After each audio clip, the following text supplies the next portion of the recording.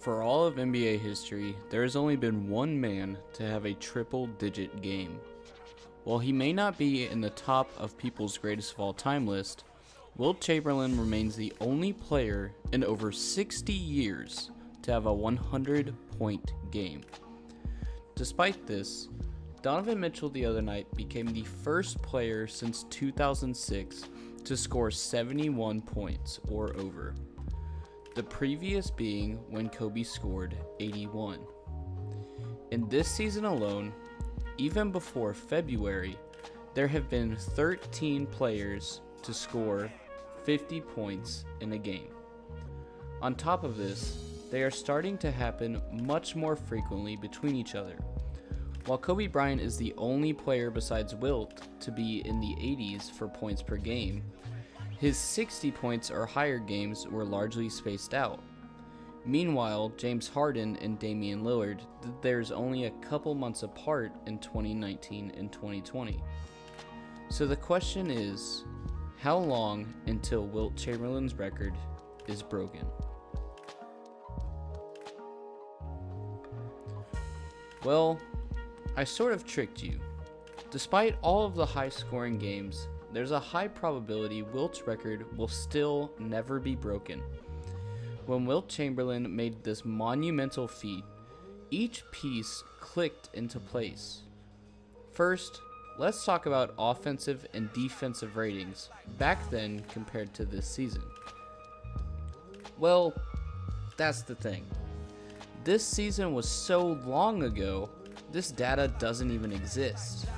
There is no defensive or offensive rating in 1962.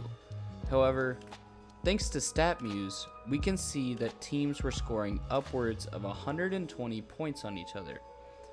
I know I make a lot of statements about the fact that defense has declined in recent decades, but back then, there literally was no defense. On top of defensive ratings not being recorded, blocks also weren't recorded until 10 years later. Because of this, the only two people that were really playing defense were the greats of that era, Bill Russell and Wilt Chamberlain. Wilt Chamberlain and Bill Russell were always going neck to neck with each other, with Bill Russell winning MVP that season, even with Wilt's 100-point game. And all the players with over 40 rebounds are just these two players. That also means that anytime Wilt wasn't playing Russell, his life was made a lot easier. On this night, Wilt was playing the Knicks, who held the worst record at this time, and also had players out playing against Wilt. This paved the easiest path for Wilt to score all night. As a further example of the lack of defense as well as Wilt's prowess, while I said this season there have already been 13 people with over 50, in 1962 there were 25 games with over 50 points. 19 of those were just Wilt. Even without the three-point line, Wilt had 32 games above 60 points, while second place is Kobe with only 6. On top of this, Wilt was given far more opportunities to get 100 points. Wilt had the most field goal attempts out of any player. Once again, he averaged 50 points in a season even without the three-point line. So people were willing to give him the ball, as well as there wasn't much defense to stop him, so he could freely shoot a lot of the time. Wilt also has the record for most rebounds a game, which, as you might guess, gives him a lot more shot attempts. Wilt's 100-point game was becoming more and more apparent as the night went on, which led people to pass him the ball more and more, and the crowd to start chanting to give Wilt the ball. Nowadays, your team may pass you the ball more to help your stat line, but the audience and your team may have mixed reactions.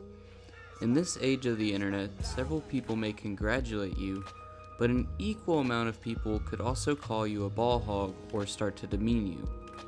While the game is much different and has many more offensive opportunities like a three-point line, there are also many more defensive opportunities. We may have high-scoring games where people hold their number up on a paper like 60 and 71, but no one will ever reach that gold number that Chamberlain once did. No one will ever score 100 points in a game ever again. It is a record, along with 55 rebounds in a game, that Wilt will hold for as long as the NBA lasts. This is not okay. This needs to stop now.